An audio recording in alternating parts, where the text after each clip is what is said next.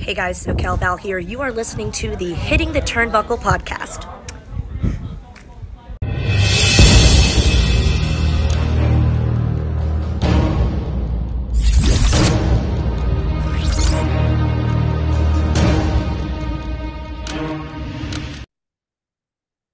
Welcome everybody back to the Hitting the Turnbuckle channel. Our guest today is someone who missed three quarters of 2023. He come back with a vengeance near the end. He has got a massive 2024 planned. He is the absolute maverick. He is Tommy Kyle. Welcome to the show, Tommy. How are you? Not bad, man. Thank you. How are you? How you doing? It's good. It is very, very good. Although it's still a bit cold in the UK currently, but we'll get out of that, I'm sure. Um, the ice on the car is just defroze, or shall we say, or defrosted.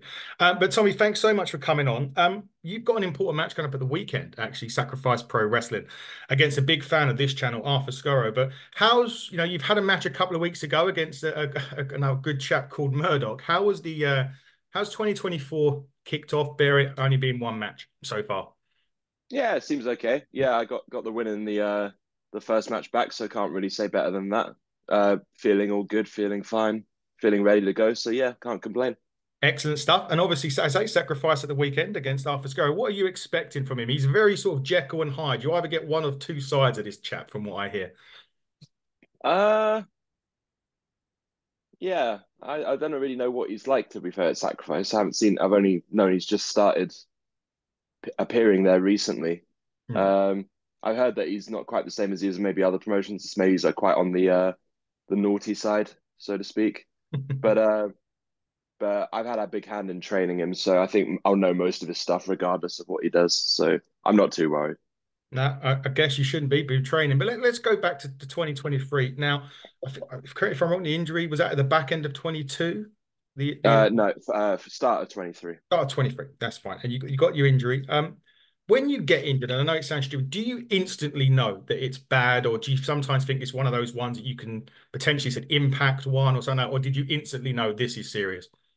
Um, I mean, when it actually happened to me, your first instinct, I guess, because all the adrenaline's going through you, is like, oh, I felt a pop or something. That's not good. Better try and pulling the curtain back a little bit. Better try and finish the match or um, try and get out of the way.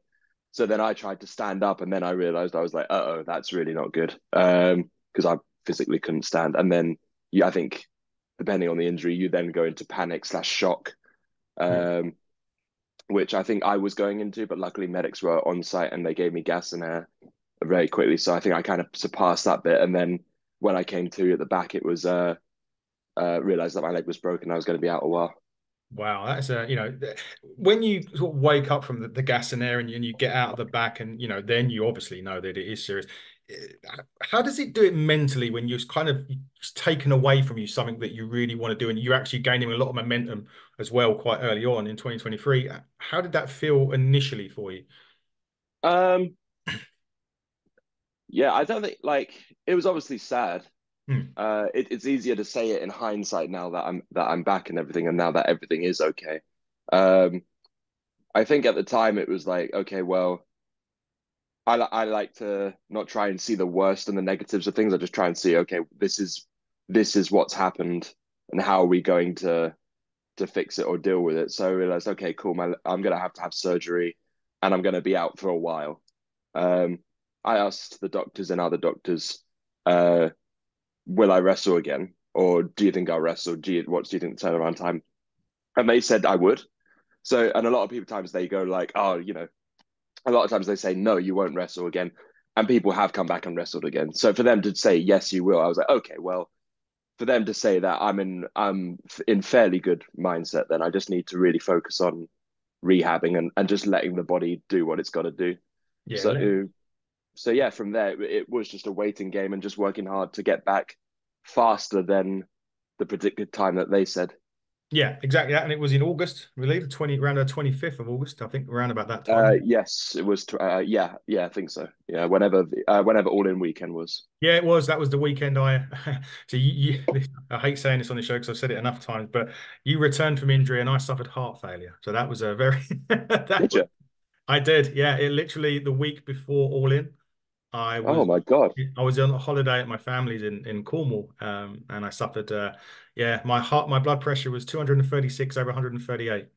The consultant said, they said, I don't know how you've walked in the room, which Oh my was, word. yeah. So that was a bit of a scary one thing. So I missed All In last year, funnily enough. I won't be missing Yeah, it this yeah. year.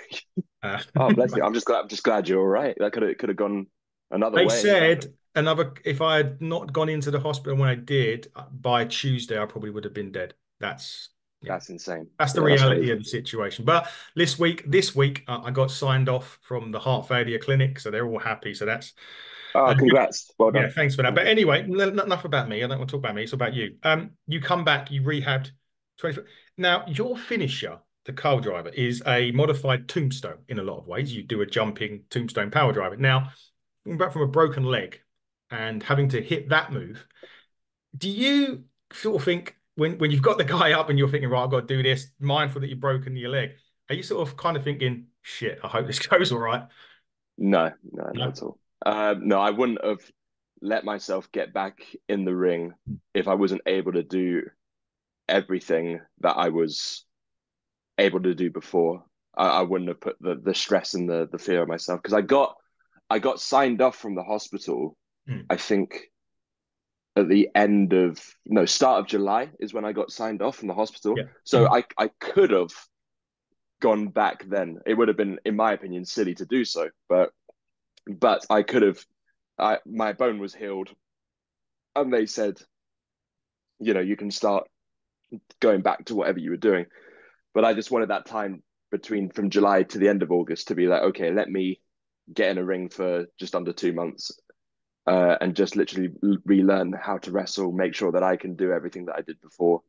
Because I think with an injury, and I think a lot of people would agree with this, your body heals a lot faster than the mental side of it.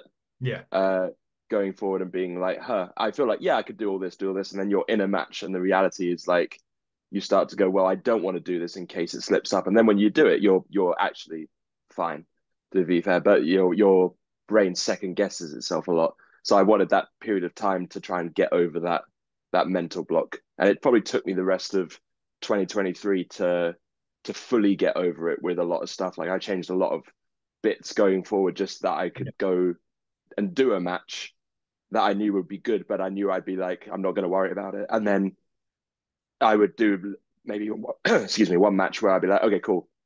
Um, I've got to avoid my opponent by backflipping over them and landing on my feet. That's good. Okay, well, I haven't done it for a while. We'll see. Let's hope. And then it's been fine. And be like, cool, tick. That's another thing done. So And that's kind of just how it's got past, I think. So it's kind of like also like a gradual process with some of the moves that you would do before. Maybe let's not do it in the first couple of one, then but get ready, and then Yeah, with the fourth match back. Right, we're going to try this one now. Tick it off the yeah, list and move absolutely. on. Yeah, 100%. Yeah, yeah, Well, from what I saw of you in 2023, which was the back end, very, very good. Loved most of your match. I think you was at Jurassic as well at the back end of 20. I'm pretty sure. Yes, you had it. yes, Yes, yeah. you did. Yeah, got opponent. Yeah, you're the one that come up to me at the end of your match and giving it large. But actually, Yeah, yeah. Well, you were giving it mouth to me, so yeah. And I didn't know who you were at that point, so I just thought you were some other ignorant person from Ipswich. So no. I don't care who you are wherever you're at. If you're going to give it mouth, you better be able to take it. That's right, and I did, and so did you. To be fair, no, I'm not from Ipswich, or I'm in Essex, but not in Harwich, for There we sure. go. Sure. And yes, I saw you there, and obviously you returned to Ignite to stop the beat down from Mark True that he was giving Nino at the end. Obviously, put him out of the last Ignite show when Mm. you beat Mark True as well. But funnily enough, you and True will meet again on the 16th of March for Yes. Supremacy Championship Wrestling's debut, the heavyweight championship match, the main event. Yourself, Mark, and Levi Muir are going at Mm. it. Two very different cats in the ring with you at this point. You've got the powerhouse of Levi Muir versus kind of Mark True, who can pretty much, as much as I hate to say it, do pretty much anything in the Hmm. ring. Although is not hasn't got the stature of Levi. So how are you going to prepare for that one? And also, main event, the company's first show. How proud does that make you feel that you've been selected to do that? Yeah. No, it's very cool. Yeah, I like what I've seen from what they've put out at the moment with all their graphics are very professional. The guy whose promotion it is a wicked guy, and I really hope that it goes well for him, and I will try my best to make sure that it's a successful main event and everything. As to the other two guys in there, I've wrestled both of them. I beat Levi before, and I believe Mark and Mia won one apiece in different promotions. So I know what it is to beat both of them. The difficult thing about it is that they are very good jack of all trade wrestlers. So like obviously you're right in the stature, like no one looks like Levi and in his size, but Levi's also deceivingly fast, as Mark is also deceivingly strong. So it's very hard to kind of prepare for like, oh, this one's fast, this one's strong. I think the fact I've got to do is just that I know how I beat Levi before, I know how I beat Mark before, and just try and use that same mindset going forward into the match, and then trying to predict and preempt if they're trying to counter what I beat them with before. That's what I got to be aware of, and if I can do that, I reckon I'll come up on top. Exactly that, and we may be on that show. I'll have to find out. I'll have to speak to the promoter as well. We may be getting down to London to watch that one, but we'll come back to shows in a minute because you are very busy, and we've got a couple of shows that we will be at that you'll be wrestling in shortly. But let's go back. I think you've got a New Japan shirt on there, if I'm right. I do, yes. A quick one before that because it was announced. Announced last week. Okada leaving New Japan. Yeah, yes, I've just Surprise? seen. I literally just saw that this morning, actually. I don't know when it was announced, but I only just kind of saw about it this morning. Yes and no in surprise. I think it's more of a surprise that it's gonna be the first time in New Japan like that I will be watching New Japan without Okada there. Like I feel like he only took a little bit of time off for a back injury at one point, and otherwise he's been there since I've been watching it. So it's going to feel really odd in that aspect. But he is like one of the best wrestlers in the world. And I do think, even though everyone knows him, I think a global American stage is where he deserves to be. I mean, he's probably in his prime at the moment, maybe just coming slightly, not after his prime, but maybe just off the peak. He's about 36 now. So it's hard to say, like with wrestling, like your prime could be anywhere between like 20 and 40. Sometimes even 40. But yeah, I think it's just good for him now to be hopefully displayed on a really prominent global stage, because he's definitely deserves it and earned it, and he's good enough to hang with everyone that's on there. I'm just interested to see who will pick him up.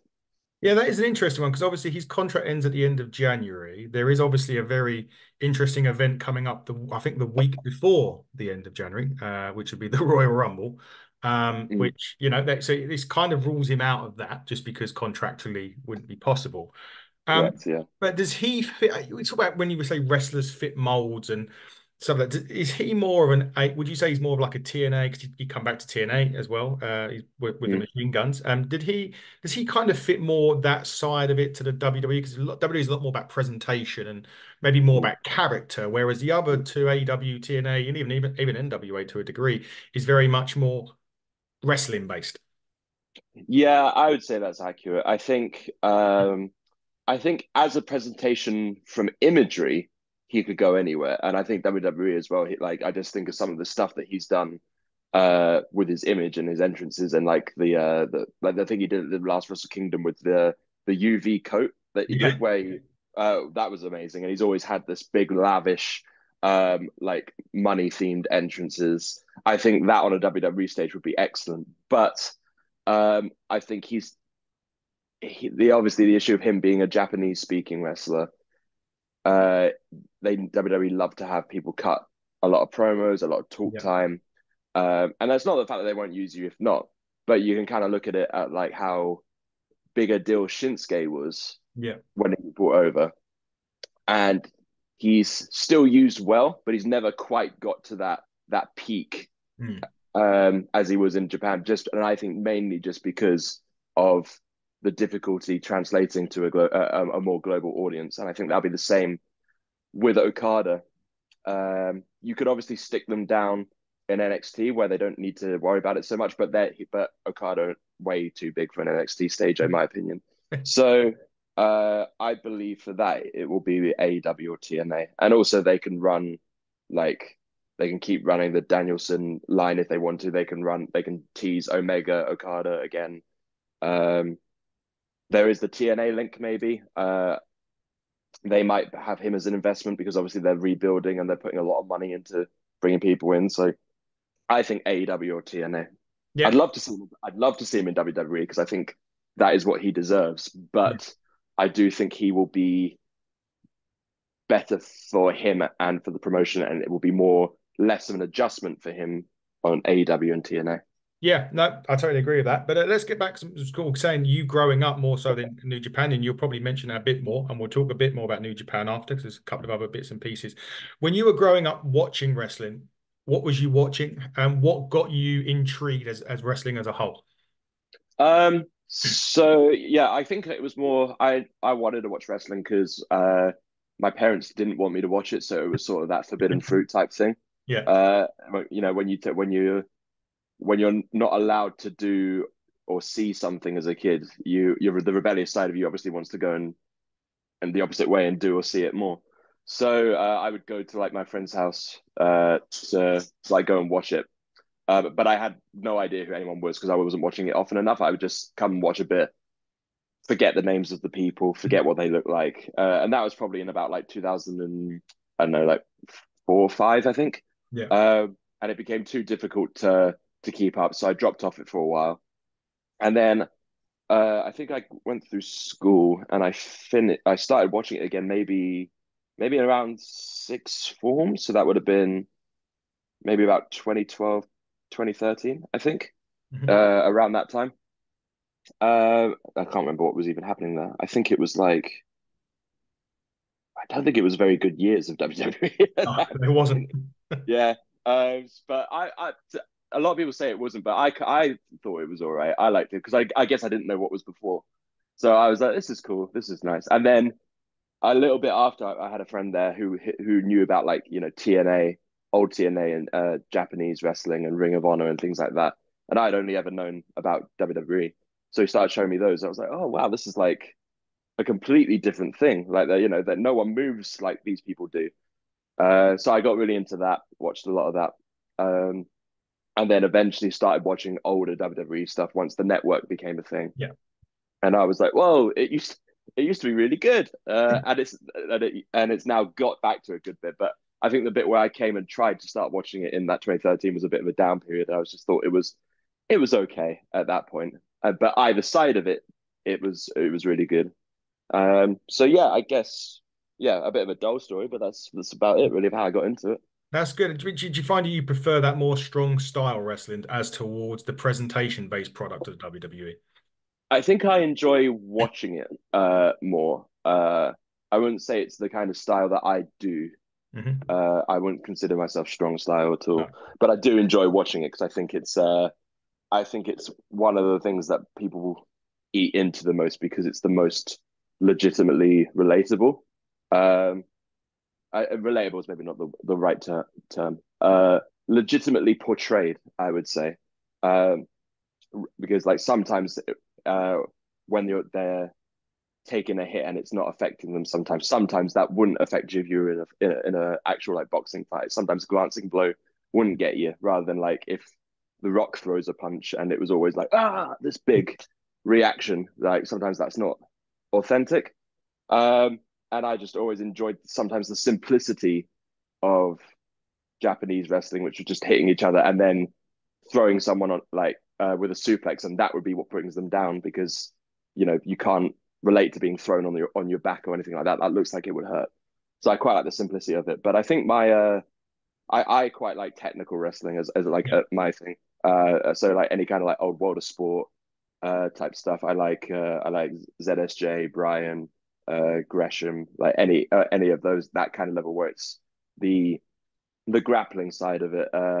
Older names being like Dean Malenko, Regal. Yeah. Like I like that kind of level, that side of wrestling the most, I Yeah. would say.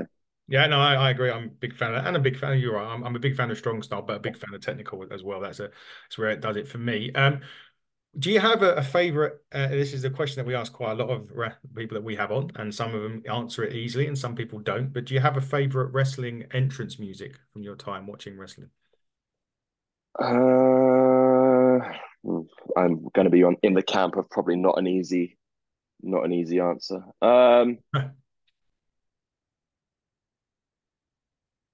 I think it's edges. I think it has to be Edge. Yeah. Um, yeah, it's just so singable. Yeah. It's so singable, and it's so it just hits all the right spots, and it just builds and builds and builds and builds to that crescendo. And you just feel like I remember it when he returned at the Rumble, Yeah. hearing that, and I'll never sort of like forget that moment. Just a bunch of us were in a was in someone's house watching it, and he came in, and we all obviously freaked out like everyone. But then everyone was just singing that entrance, and then in Cardiff when he was there, Yes. and everyone was singing that. Like when you've got like a song like that that everyone's singing, and it's been the same for however long he's been using it since like I don't know 2005 or something like that. He's been using it, I Yeah. think, Yeah. roughly. So like nearly 20 years, and people are still singing it, and it still gets people like yeah, like that. I think that's the best entrance music. Yeah, agreed. It's one that quite a lot of people say. I've got it on. Yeah, it's definitely one of mine. That's for sure. Mm, But I'm an edge head, as they would say. yeah. Uh, as they would say back in the day. But let's really talk about you now, and you as in now, now the present, shall we say? Um, you've got a match coming up at Ignite, so we're going to be there as well because our championship is going to be defended. But you are in a number one contenders match at Ignite with Corey McRae and Team Buckle, one of Team Buckle's sponsors, Aluna Blue. Interesting one. Intergender, triple threat. Hmm. Again, two different types of opponents. Corey does the strong style stuff, and he's a Mm. bit, and he's a good technician as well. With Aluna, you've got more of a high flyer. So again, it goes back to kind of what we were talking about with Levi and Mark, but just again, two totally different cats with totally different styles. And then there's the Maverick himself. Again, is it going to be? And do you find triple threat matches? There's kind of like you have to put your head on a swivel a little bit. Yeah, 100%. Especially when it's like you say, so many different styles as well. You've got to be prepared for literally uh, any assault from any position. You always think that you might have got rid of someone, and then they're not as hurt as you might think they are. So then they're back on you. It's so hard to get a victory thinking of the other person that's in there. I find, and I've been in a triple threat with Corey before, and he just doesn't go away. We had one at Ignite with me, him, and Nino, and I think I had Nino beat, to be fair. And Corey chucked me off, and then I hate to say it, Nino would have pinned me at the end of the match, but Corey again came back, chucked Nino off, and pinned me. So Corey's just one of those. He just doesn't go away, and so I'm really prepared for that this time Hmm. in the triple threat match. Aluna uh, is a good friend, and I very like have a lot of respect for how much graft she's put in the last year. I think she's the pedestal of hard work in 2023 of how much she went around and how much work she did to get herself seen and noticed, and it definitely worked. And like you say, she's a good high flyer. She's got some good offense, but I don't think it's her time yet. I think Corey's had his time. I think it's my time. I think 2024 is the year last year for me that was meant to happen. I think that year, I think this year is that year. So in China, when they say it's the year of the pig, it's the year of the Maverick. 2020. Yeah, absolutely, And absolutely. if you were to get past Corey and Luna, and as long as he gets past his opponent, Jay Joshua at Ignite, you could run into another one of Team Buckle's 2024's, Mr. Adonis Payne. And he's been making a name for himself as well across the British scene right now. Yeah, he has. Yeah. No, he's a hard worker. He's got a bit of a snotty attitude at Ignite, I must admit. I don't know why. I don't know, maybe because it took him so long to get booked. But he's the champion now, so I don't know why he's still salty. But either way, yeah, I mean, I'll face Adonis, I'll face Jay Joshua. I've had run-ins with both of them. I've beat Adonis before. I've been in scrambles and stuff. I've not had a one-on-one with JJ, but we've traded blows in different multi-man matches before. So I'll wrestle either of them, and yeah, whoever's got the championship, they need to hold on to it tight because I don't think they're going to have it for very long. Maybe not. Certainly be interesting to see on the 4th of February. There's only about 15 tickets left, by the way, for Ignite. So if you haven't Oh, booked, beautiful. get down there because obviously our championship will be defended as well. Mike's next opponent. I feel as if the title's cursed. Every time we've put a match out there, we've had to get it changed. Yeah. Um, I was speaking to Mike about this the other day. I was like, you just can't hold down an opponent, can you? no, we was meant to have Ridgeway at first, then we had to replace him with Will Cruz. Then we was meant to have DeReese this time, but we've replaced him, I think, very, very reasonably this time with Eddie Mm. Dennis. So that should be an interesting one. But yeah, hopefully we don't have any more of these issues with the title. But speaking of which, if you have an option of, say, you got to have a match at any promotion with anyone on the British scene, and you could choose the opponent, who would your dream opponent be right now? Oh God. Um, oh, I don't know. There's a lot of good wrestlers at the moment. Um,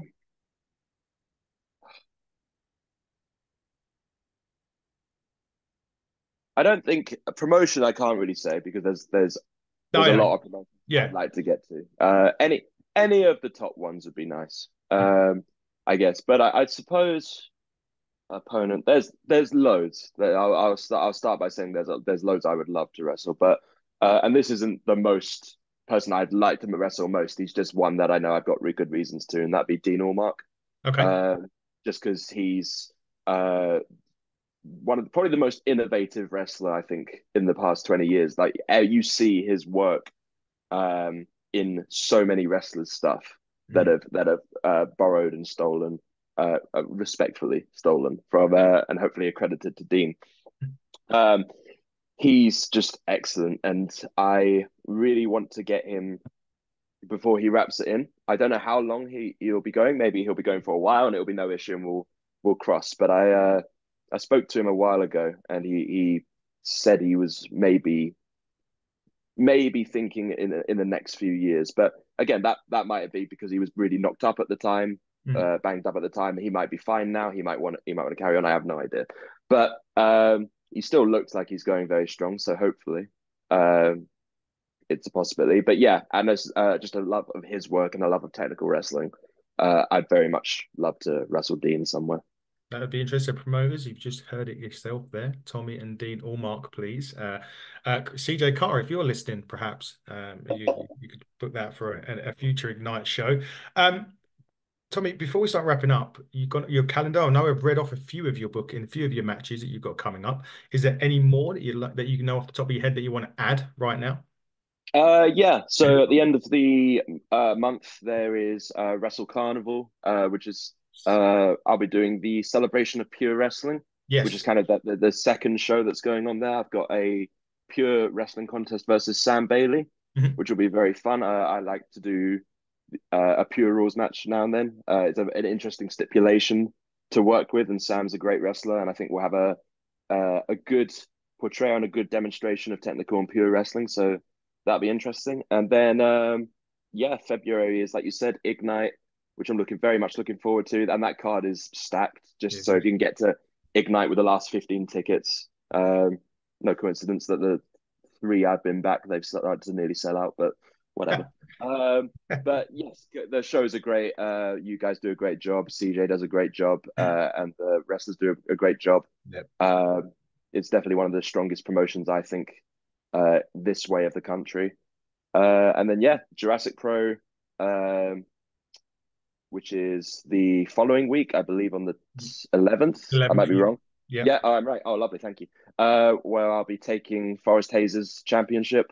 I'm just taking championships this year, man. That's the plan. Like I feel like because obviously I was out 2023. People have been like, yeah, I guess we'll give Tommy that rub, I suppose, which is lovely. But you can't give me that opening when I'm healed because I will just take your belts. Like people, I'm very happy to like just beat whoever, beat the good people, or beat and earn a pain check or whatever. But if you give me title opportunities, I'm just going to take your titles, and I'm in four main events for four promotions titles, so I'm going to be holding four belts soon. The Maverick belt collector, you could call That's it. it. That's it. could call yourself. But yeah, you got Jurassic on the 11th. Yep, that was a they're striking back this Mhm. year as well. So that'll be a Yes. great match as well. Yes. By the way, so that'd be good. Any others that you can think of that you know of or that you can say, or the rest? Can't say any. Can't say any more. There's the SCW one Yes. that's been announced. Can't. I can't say the others. I'm afraid. No, no, Um, absolutely but fine. and then the other places you can see me for February is I've got a couple of WrestleForce states up and down the country that are on their website, which is on the 18th and 25th, which I'll be at WrestleForce, which is fun because we love WrestleForce and we like the WrestleForce boys. We do indeed. And if anyone wants to book you, where can they get hold of you? You can grab me on Instagram at tkyle01. You can grab me at Twitter or X as it's called now, Yeah. Tommy Kyle95, and my booking email is tommykylehighclub@gmail.com, which is available to find on all the socials. Exactly that, and make sure you do book him up. We want to see a nice full calendar. Not that there won't be anyway for you, but we want to make sure your calendar is stacked for the year. So please do get booking at Tommy Kyle for certain.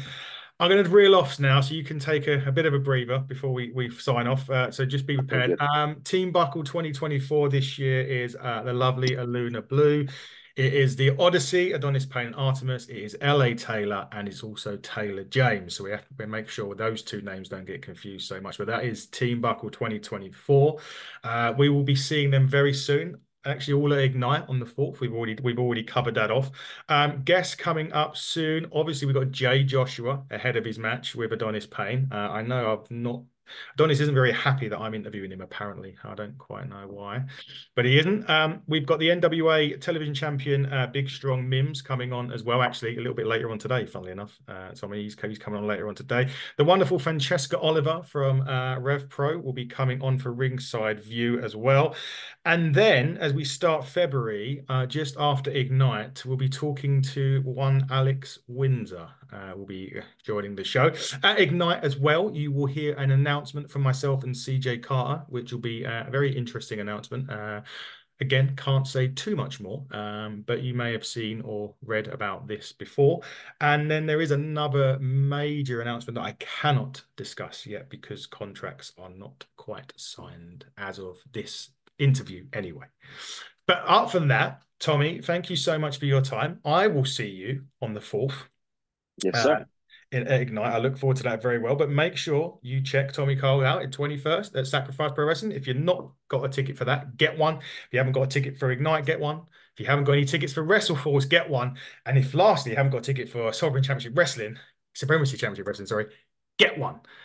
He has been the absolute maverick, Tommy Kyle. I have been your host, Adam Cousins. And until next time, everybody, buckle down and stay safe.